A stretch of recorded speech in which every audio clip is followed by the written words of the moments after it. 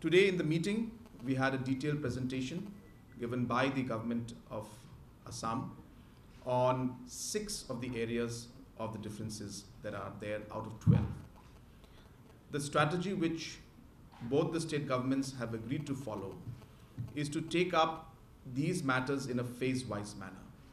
So there are areas which are slightly lesser complicated, some slightly more, and some very complicated. So therefore, we would like to resolve these issues by taking the disputes or the areas of differences in a phase-wise manner. In the interest of ensuring that it's done in a much faster manner, we have also decided that there will be regional committees that will be formed by both the states, which will be headed by a cabinet minister. So we have 3 regions where these 6 areas of differences fall in. So in these 3 regions, we have 3 committees from Meghalaya and 3 committees from Assam, and both will be headed, or I should say both sides will be headed, each committee will be headed by one cabinet minister.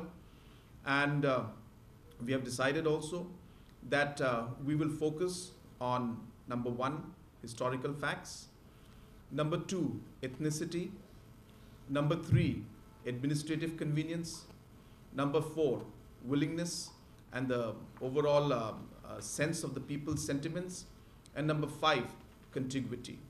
Based on these 5 areas or these 5 terms, we will try to find a way forward, and we have urged these committees to submit their reports and their findings after making joint visits to the different areas and locations within the next 30 days. Through this method, we are not going to redraw the boundary, but basically we are going to remove you can say, or you can align your perception. You are going to align your perception on those villages, on those land.